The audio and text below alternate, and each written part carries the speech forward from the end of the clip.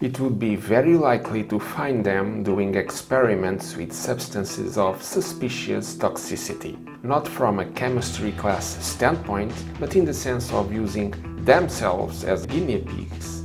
They were not only smoking the classic weeds, but also practicing more dangerous activities, such as inhaling solvents, in an attempt to mitigate the effects of the illness in Curtis's daily life. And let's never forget that this was back when medical knowledge about epilepsy was still light years behind ours. Ian was almost being used as just guinea pig, a little like back when he was using recreational drugs as a teenager. Different sorts of experimental cocktails were being prescribed to him in the hope of finding the magic pill, in a true trial and error scenario.